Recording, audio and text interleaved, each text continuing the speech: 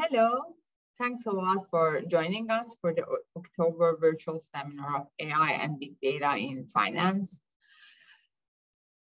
Today, we are really happy to have Erik Brynjolfsson from Stanford, who will talk about digital capital and superstar firms, and our most recently tenured Miao Zhang, who will discuss the paper. So the speaker will have 30 minutes for the presentation, and the discussant will have 20 minutes. And then we will have 10 minutes for the Q&A with the audience. So please make sure you send us your questions using the Q&A option. About the middle of the talk, if there are many clarifying questions in the Q&A, I will interrupt Erik and relay the questions to him. And he has graciously suggested that whenever you have clarifying questions, please definitely post them in the chat. But questions which need a longer debate will be discussed during the Q&A at the end. I want to also ask everybody to be mindful of your questions. Finally, once the official recorded part of the seminar is over, we hope that you can all stay and join us for a 15-minute informal follow-up discussion. So now, Erik, the floor is yours. Would you like to share your slides? Sure. Thank you so much, Maryam. I really appreciate you all inviting me. This is a great forum you've all pulled together, of remarkable people. And thank you for Miao Zhang for being the discussant.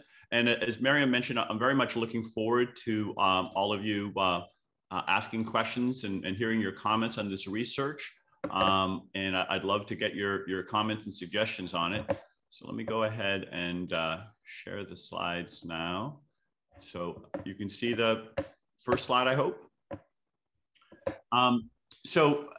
This paper is on digital capital and superstar firms. It's with Sunny Tambe, Lauren Hitt, and Daniel Rock. And it builds on a long tradition of research that many of us have been doing for some time on this, but we have some new data and some new methods that I think move it forward a bit. Let me start with a bit of background, which is that IT is a general purpose technology, especially artificial intelligence. It has these three characteristics that Tim Bresnahan and Manuel Trachtenberg underscored for general purpose technologies. They're pervasive, they can be improved over time, and they're able to spawn complementary innovations. And that's certainly very true for AI and IT. These key capabilities are very widespread. They're rapidly improving. And I think most importantly, and what we'll stress in this paper, is they spawn these complementary innovations, not just new innovations that are technological in hardware and software, but as we'll see, more importantly, innovations in business processes and business models and organizational capital. Those can be harder to measure, but ultimately they're significantly bigger and more important, whether you measure them by the cost or the revenue side. They also take significant time to implement. You could even argue that AI is the most general of all general purpose technologies. Here's my friend Demis Hassabis, who's the CEO of a company called DeepMind, Google's DeepMind division. And he has this modest goal on the wall in his office in London. It says, our goal is to solve intelligence and then use that to solve all the other problems in the world. So something to shoot for in your own life goals. Digital capital is the intangible assets that are associated with computerization. And IT hardware is really only about 10% of the investment in a typical large system, even IT hardware and software put together.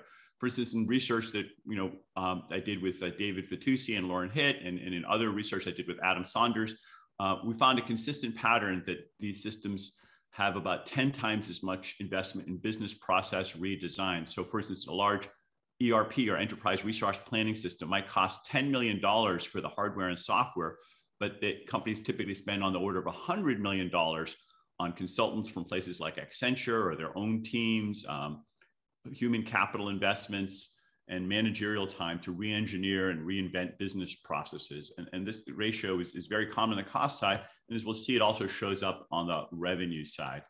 So in some ways, this digital capital, these intangible assets, are similar to other kinds of capital. They're costly to create. You have to put time and effort into creating them. And then you get benefits from them over a period of time. The payoff doesn't happen instantaneously, but may happen over 3 or 5 or 10 years. So very much like other kinds of assets, except that they are intangible. So when say Dell builds, if they want to double their capacity by building a second factory made out of bricks and mortar, that's very visible to all of us, and it will typically show up on their balance sheet.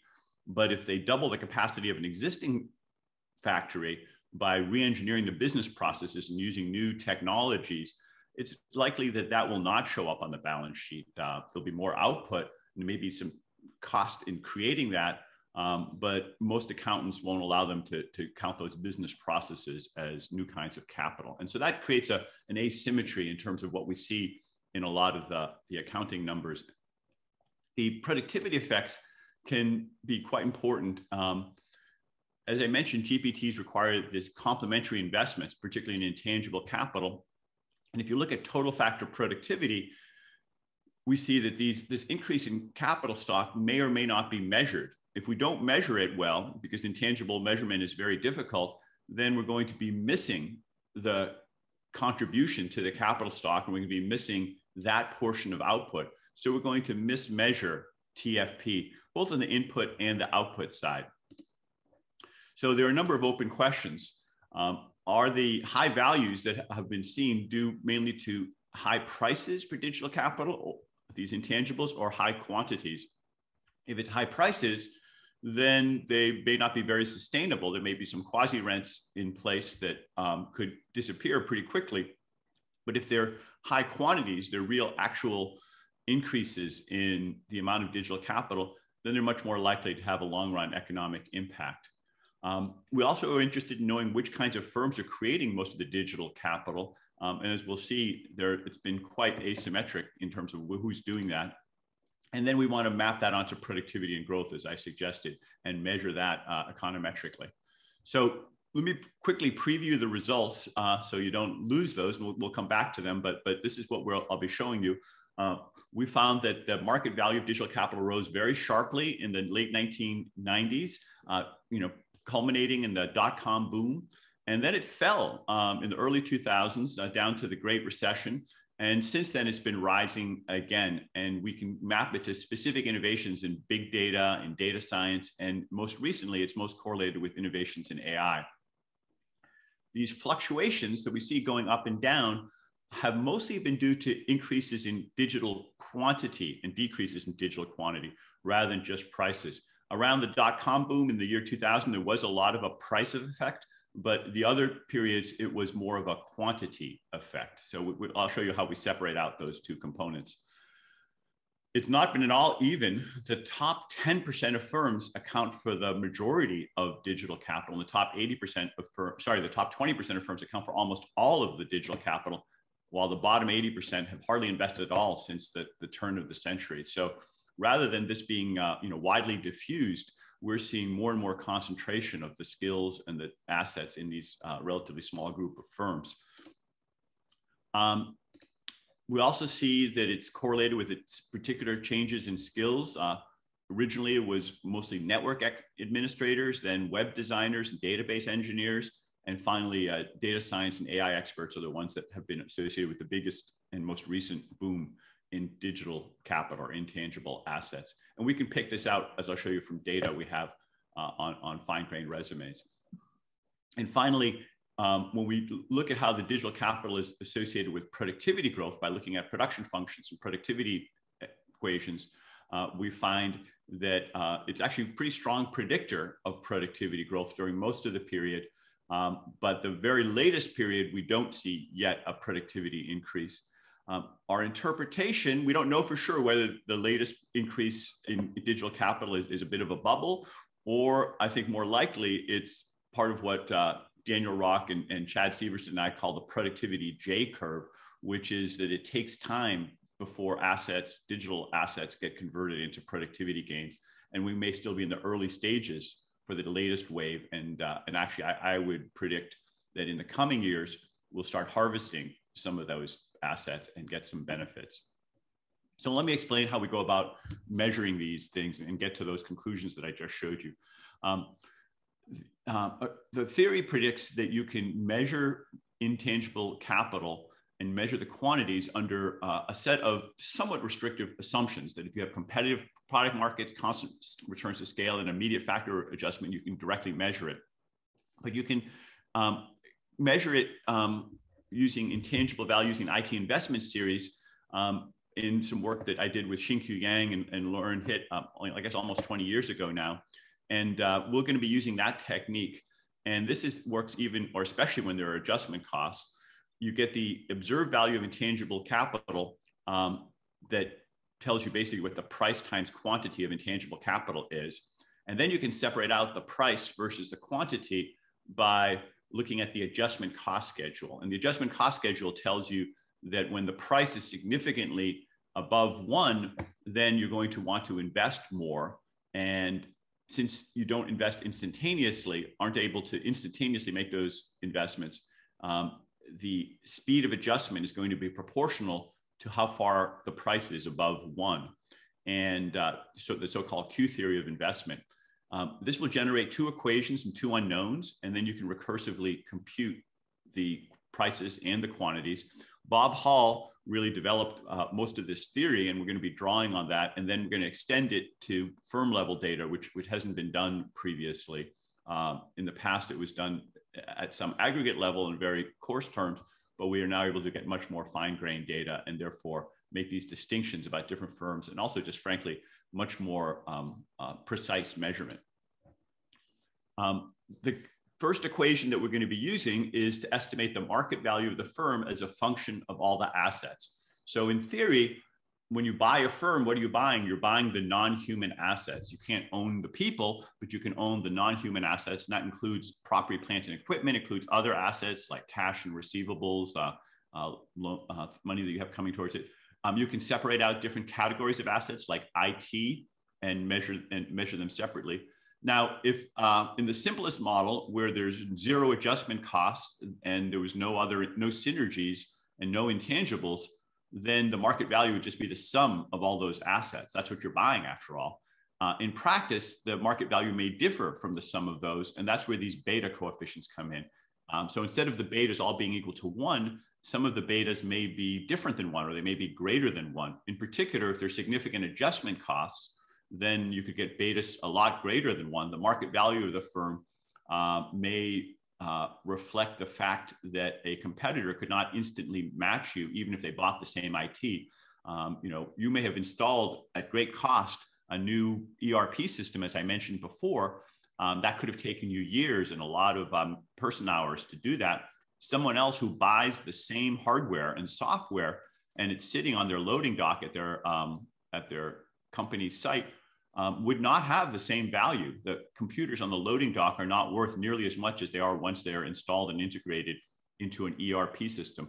In fact, they could be worth 5 or 10 times as much once they're integrated. So that beta coefficient could be very large on IT or the other coefficients for that matter. And that's ultimately an empirical question. And we can get a sense of the total amount of digital capital by basically looking at the second equation that you see there, which is the value of the digital capital is basically the IT value that can be measured directly multiplied by that coefficient that we estimate. And so the total digital capital may be, as I said, 10 times as great as the hardware itself. Now, in theory, that should be straightforward. In practice, it's been very difficult to get a reliable IT investment series. And so what we've done is we've used IT labor from LinkedIn. You guys all are familiar with LinkedIn. You probably have your resumes on LinkedIn, as do millions of other people. And those resumes tell you something about what kinds of jobs people have, what kinds of skills they have, how many people work in IT or work as managers in different companies. We can roll those up to aggregate them up to individual firms. And now we have some insight into what those firms are doing. And we can go back quite far in history. We can actually because resumes, my resume lists stuff going back into well, I won't say how long going back, well, going back to the 90s and 80s.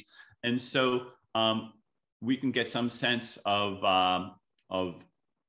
the skills and types of people who were employed at firms even before LinkedIn was started.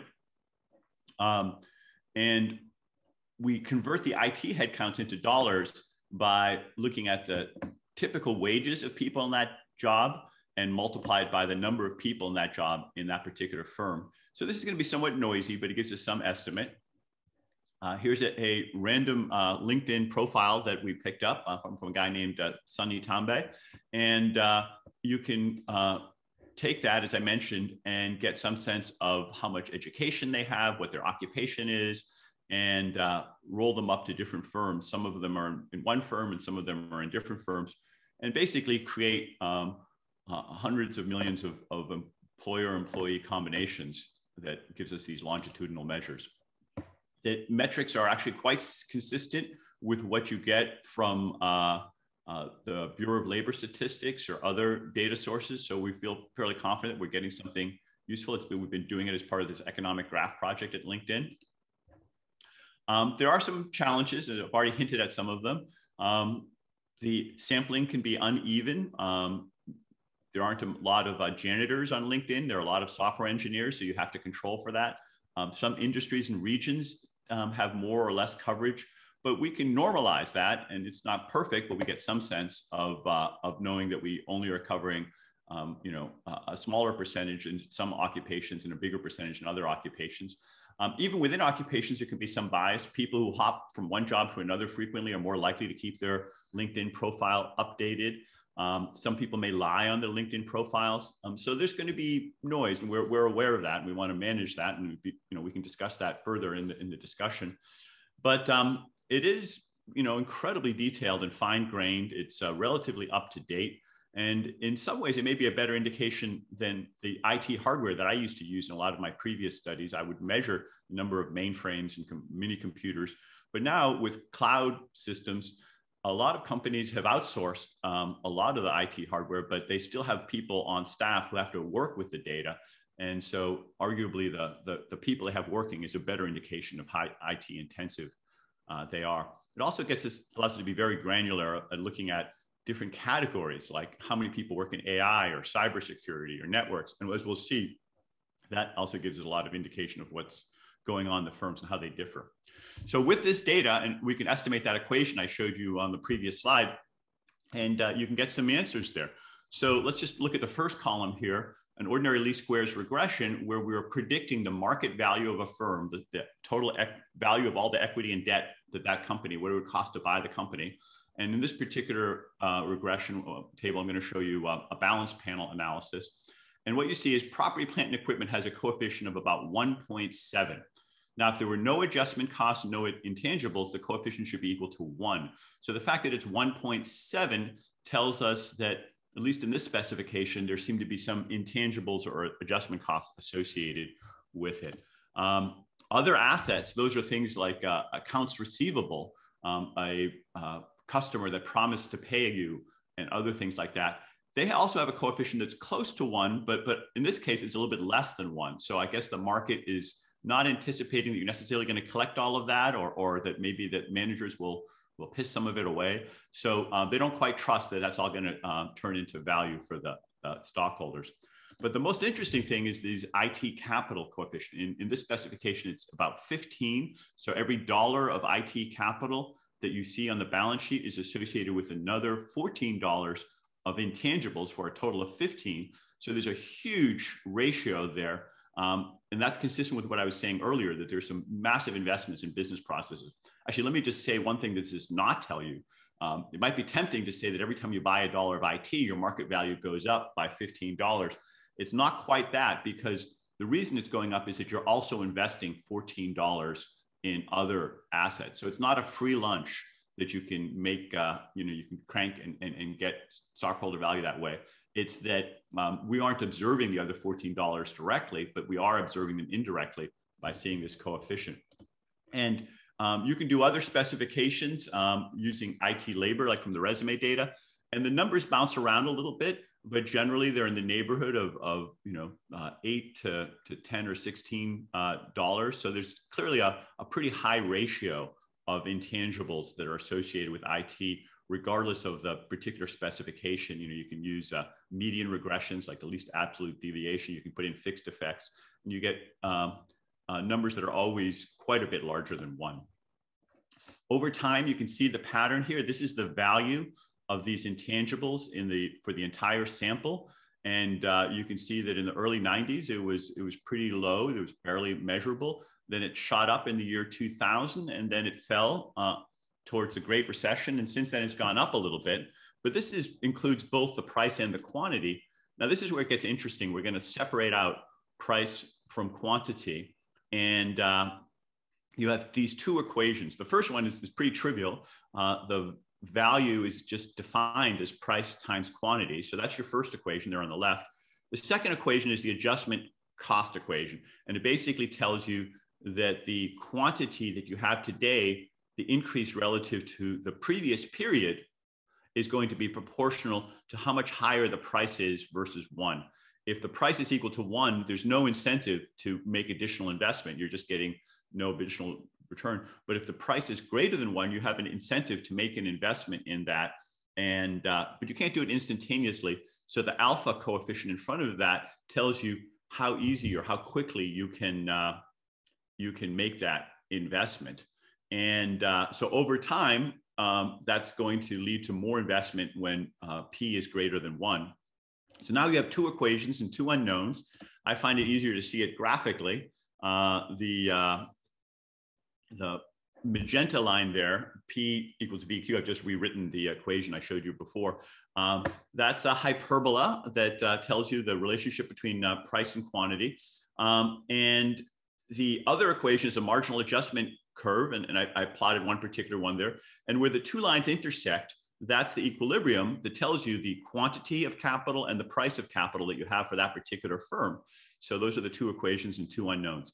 Now let's go ahead and implement this. The graph on the far left is the same one I showed you earlier, where you see that the price, the value went up in the year 2000, then it fell, and then it went back up again.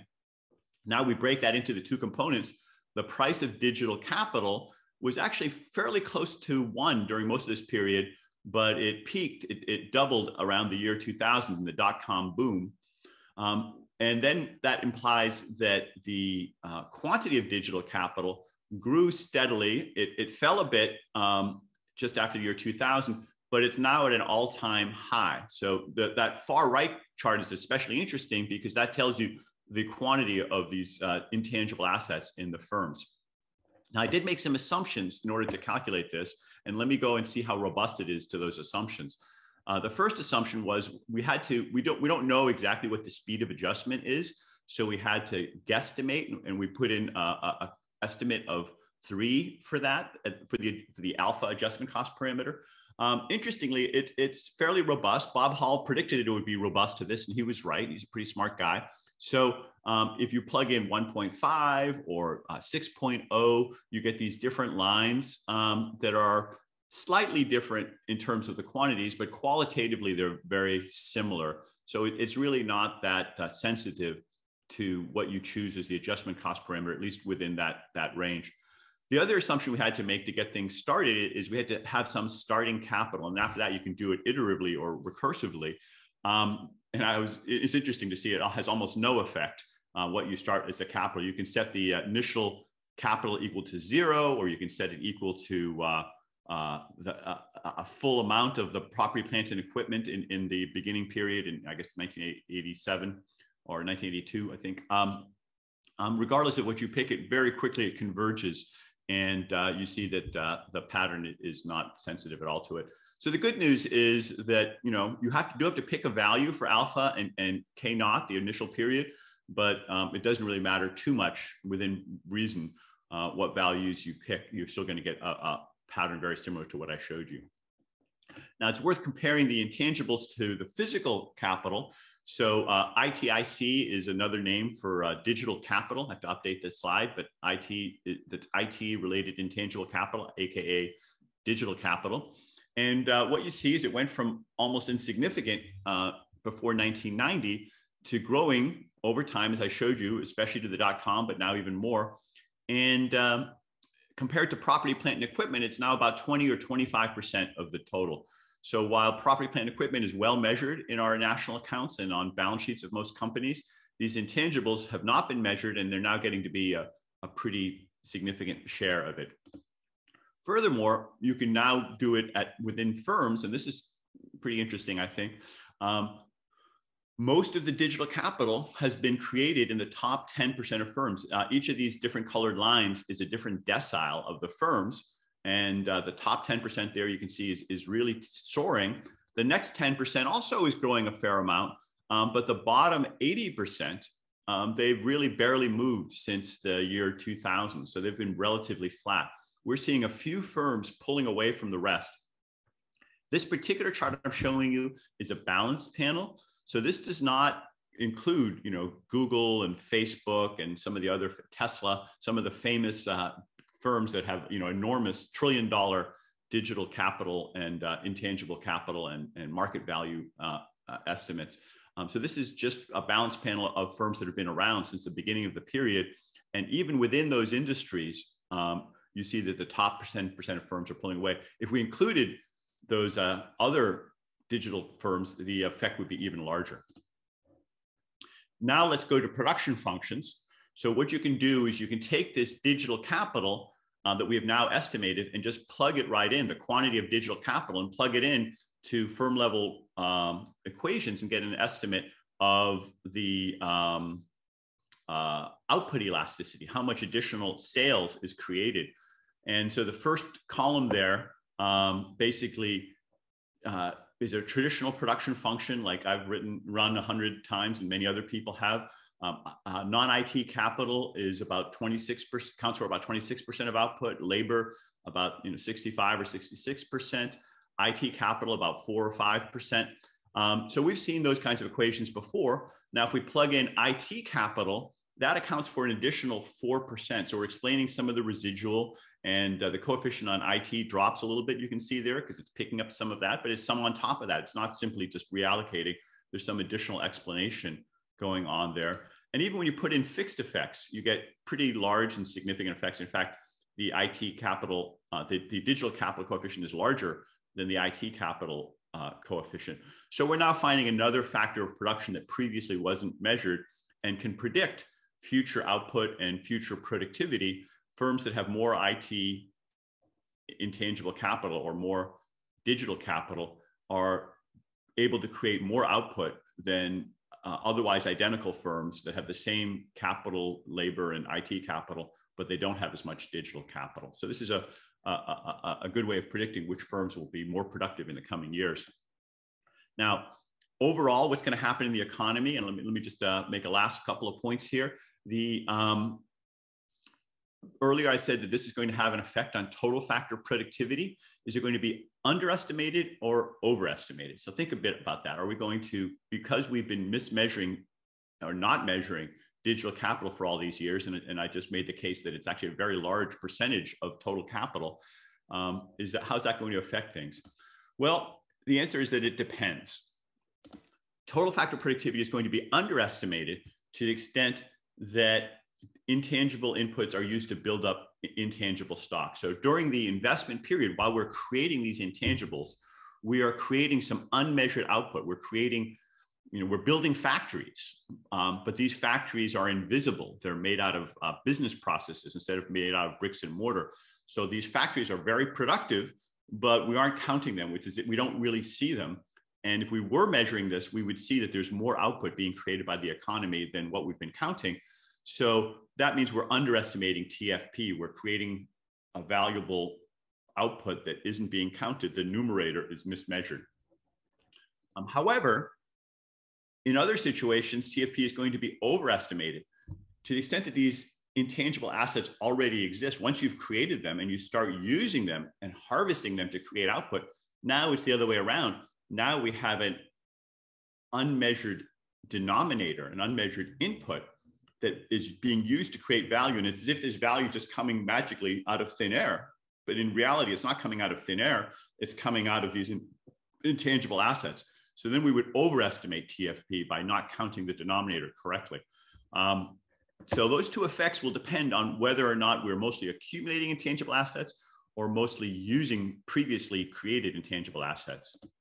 In the long run, these two effects could exactly offset if we're adding to intangible capital at the exact same rate that we're using it, and then we would get zero mismeasurement. And the marketplaces are going to reflect that. So to be a little bit more formal. And sorry, Erik, just you have like 1 more minute. Okay, one more minute. Let me just map this into a productivity equation then. And so the portion on the left here is the traditional Bob Solow production function of economic growth, that the output of the economy is a function of the changes in capital times the return on capital times the changes in labor. I used N here. I should have used L for them to return on labor. But there's these new terms here. The lambda that I showed you earlier is that coefficient.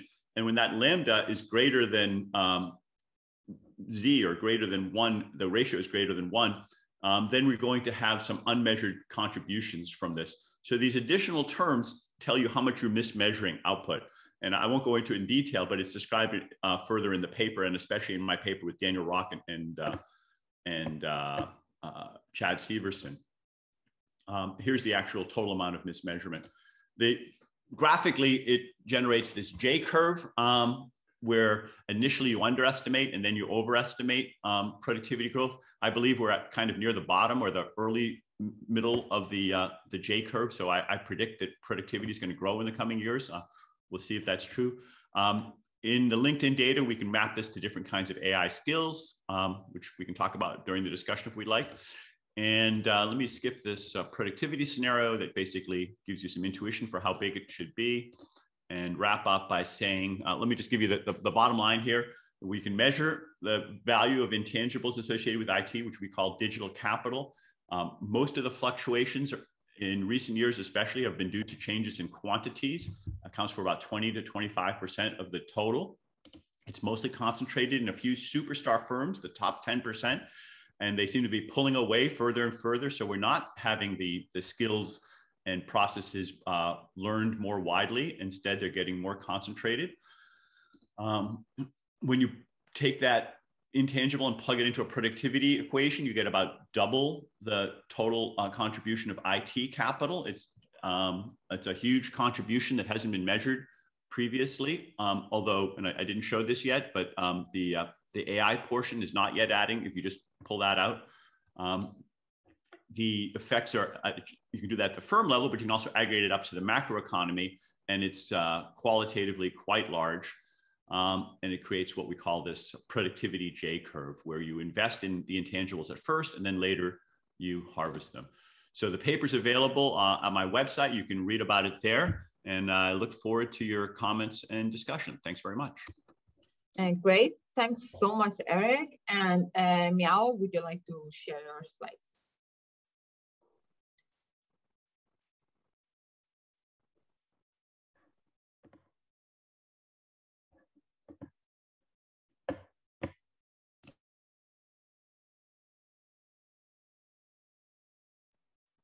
We still don't see your slides.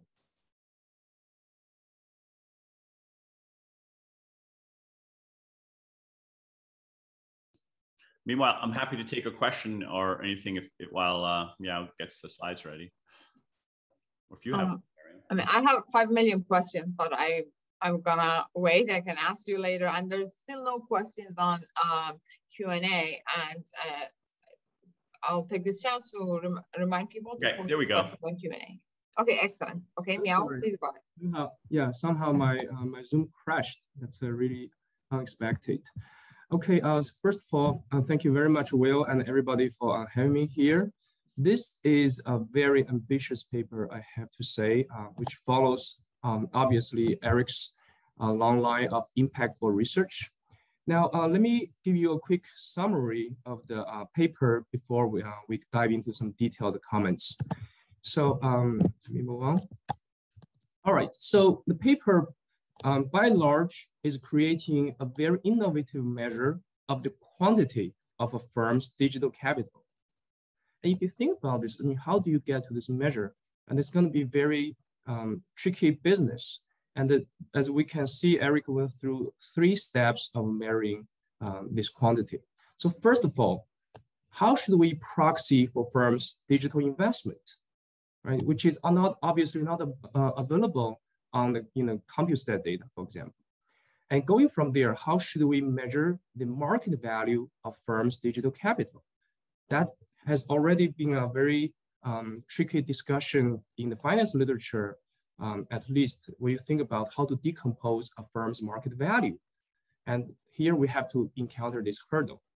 And finally, how do you separate the quantity and the price of a firm's digital capital? So as you can see, these are all very challenging hurdles. And what's amazing about this paper is that Erik and co-authors are going through the hurdles and try to accomplish this final measure, which is its Q, the quantity of the firm's digital capital. And once they have this measure, the paper opens a whole foods of results. So I won't be able to go over all of them. So let me pick a couple. So we see that, for example, the rising value of digital capital after 2001 is mainly because of quantity, not so much about price. And very interestingly, we see that the digital capital is concentrated in a small group of superstar firms. And this is absolutely speaking to this recent topic about increasing concentration, the declining business dynamism. I have a lot to say about this part here in my comments. And finally, they show that the digital capital helps improve firms' productivity. So without diving into details of how they did it, let me just say that Erik used a very innovative data of LinkedIn to measure the digital investment and use Bob Hall's quantity revolution theory to get the price and quantity out of the equation. So a general overview of contribution. I find there are really so many results here.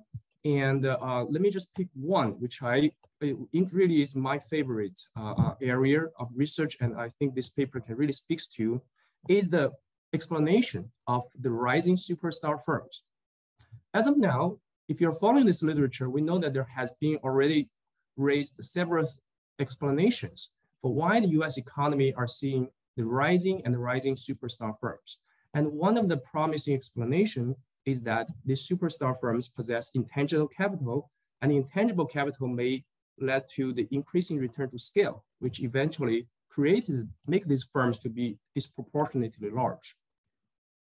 And the problem for when you try to dive into the intangible capital channel is that intangible capital is a catch-all phrase. It may reflect, for example, a greater brand value, which we can somehow link to market power, for example, or it may reflect the firm having more advanced know-how or technology.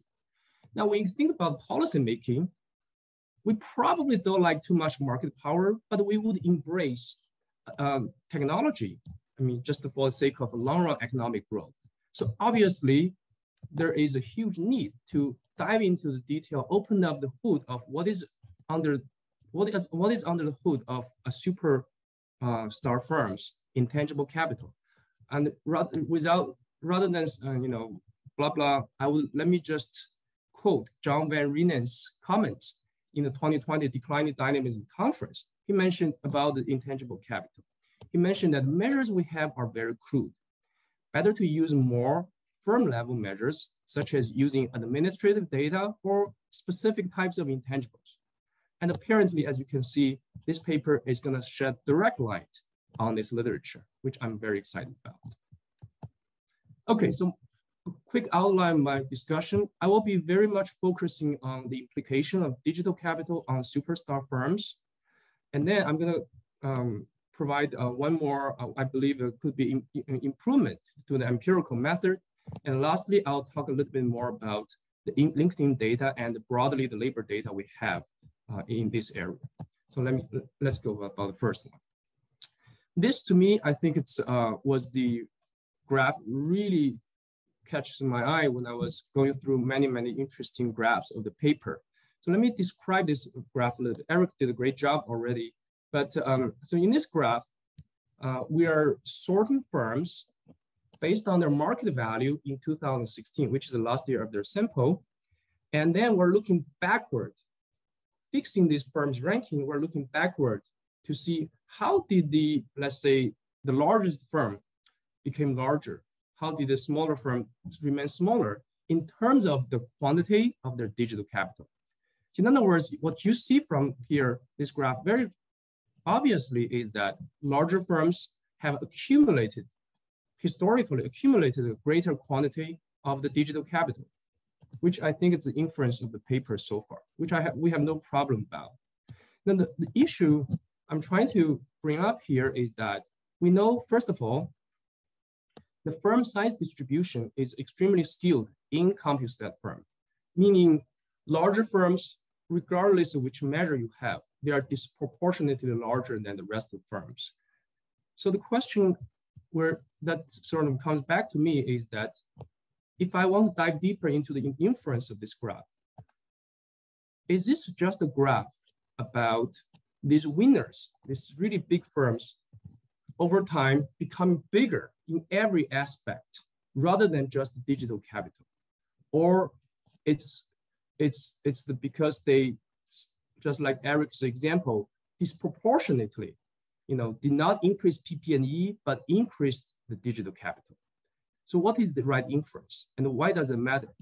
Well, first let's look at some other metrics of the superstar firms. So here, I'm basically sort of replicating the graph in Erik's paper, but I'm showing sort of different kinds of capital. I have PP&E, tangible capital from Peters and Taylor, employment, or sales. I mean, I guess it's not difficult to conclude from this graph that if you do the same exercise, tracking the history of the current winners, then apparently it looks like the winners, they are bigger in many fronts, not just the digital capital.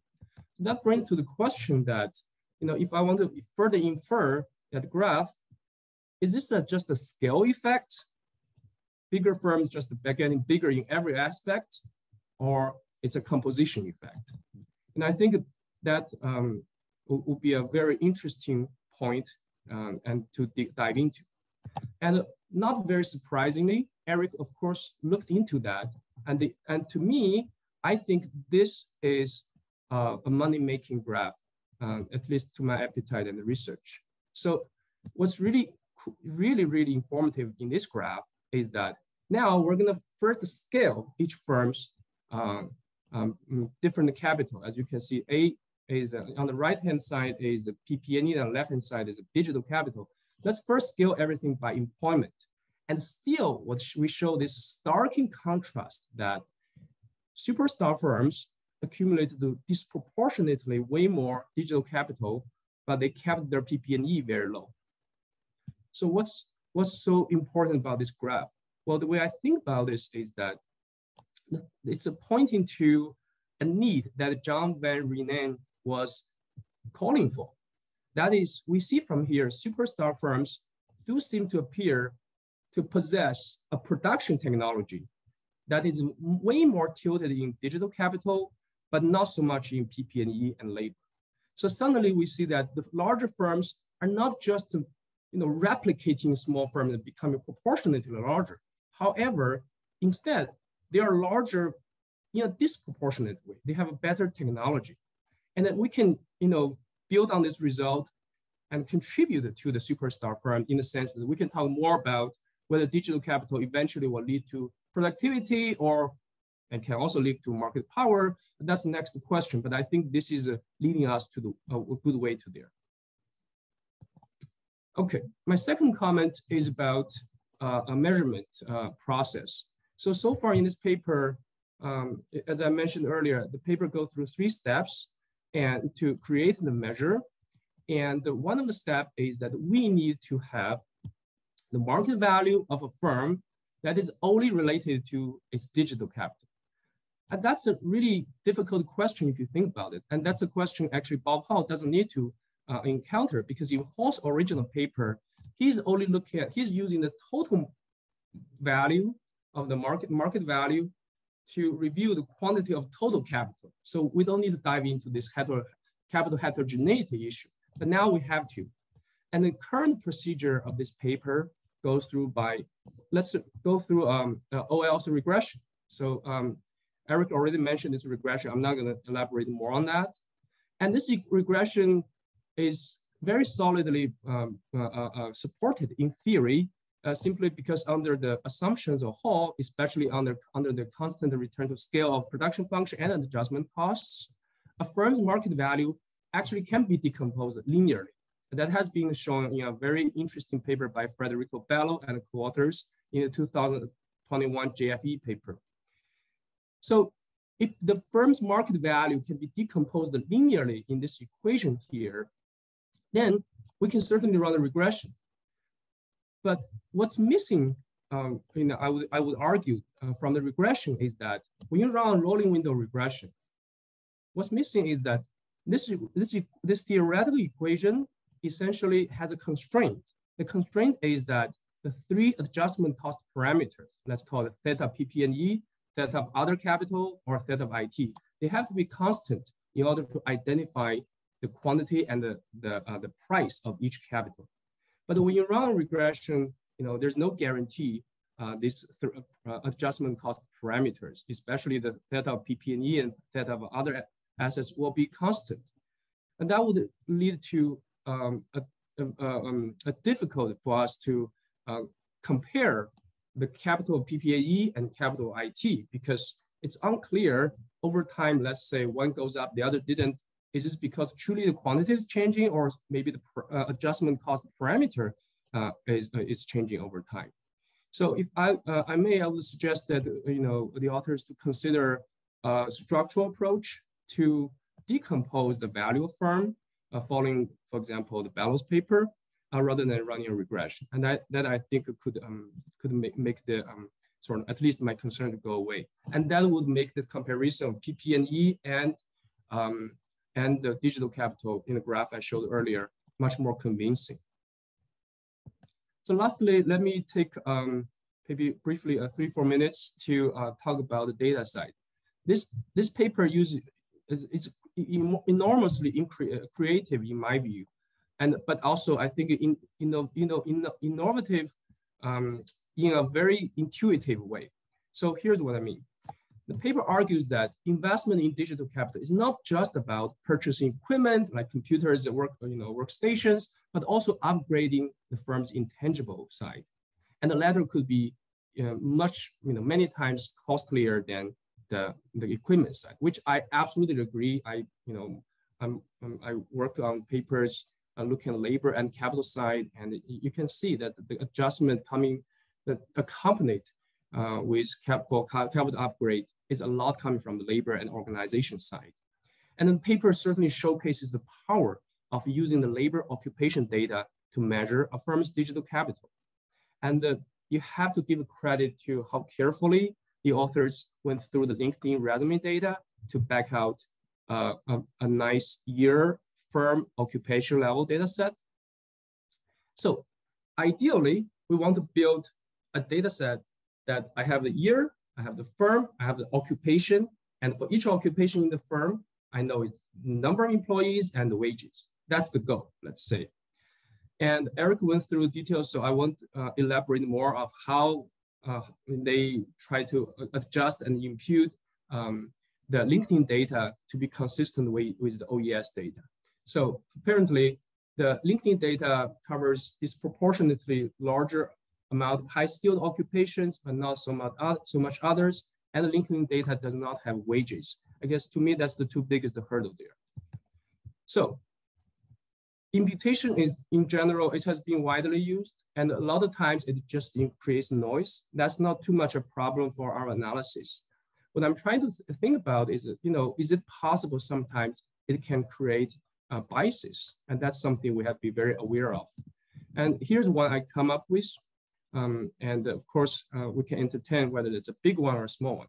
So for example, it is likely that the payroll of IT employment is more directly proxy for the IT investment rather than the number of employees, which is exactly sort of Erik did it, right? Using employment, but multiplied by the wages, broadly imputed, but not actual the firm's occupation's wage. Now, the issue is that if larger firms pay higher wages, which is very well known in the labor economics called the firm size wage premium, then you're going to see it that from the equation that the market value of digital capital will be underestimated for large firms, but overestimated for small firms. And the reason is that, think about this, if you see the true data, the larger firm's wage is higher, but because we're imputing, so we're talking about every firm in the same occupation have the same wage, then you're giving an underestimation of large firms' wage, which leading to the underestimation of the large firms' digital capital. Now, the nice thing I think is that if you can create that bias, that may lead to even greater difference in the digital capital quantity between small and large firms, because we're underestimating the digital capital quantity for large firms through this imputation. So that's just the one, I think, improvement if we have even stronger data. And with that, I would like to introduce the BOS occupational employment and wage data. This is data, personally speaking, I have been used in a lot of my research, and I think it could be a good addition. I know Erik is very open to multiple sources, other data sources. So let me talk briefly about this data, and I hope it can be somewhat helpful. Sorry, Miao, you have 1 minute, so. Perfect. Okay, so I'll just talk this slide and I will be done. It's a government administrative panel data, has a long time series, and it reports the employment wages at a very detailed occupation level at the establishments. It covers 62% of US economy, employment, and millions of establishments.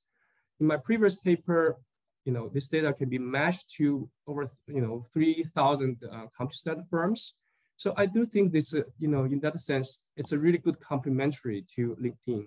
First of all, you have a stable coverage of firms over time. They didn't change the survey scale, so scope over time. And all occupations within the establishment will be covered, so you don't need to do adjustment. And then finally, they had wage data. So let me conclude. I think this, as I said in the beginning, it's a really ambitious paper. The paper so far has a very innovative measure and a whole battery of really interesting findings. But to me, I find the implication on superstar firms is very promising. I hope my comments will be helpful to Erik. Thank you. And thanks a lot, Miao. I just want to remind everybody, if you have questions, please raise your hands, and I will call on you to ask your questions. So while we are collecting questions from the Q&A and raised hands, Erik, if you would like to take a minute or two and respond to what Miao raised. Sure. Well, first off, thanks very much. These are great comments. I've been taking notes on what you had to say. And I know that Sunny Tombe and Daniel Rock and Lauren Hitt are here as well, the co-authors on the paper, and they are also in a position to answer some of the questions. We will certainly, I think your point about doing things per capita is spot on. It's very straightforward that we should highlight that more. Also, thanks for the pointer to the new paper by Federico Bello and his co-authors. That's going to be very useful. So I think we'll be able to implement your suggestions in a straightforward way. Also, maybe broadening some of the data sets. At some point, that's going to be a different paper, but I think the first couple of suggestions will be real straightforward. I don't know whether Sunny or Daniel had anything you wanted to add to the discussion on that.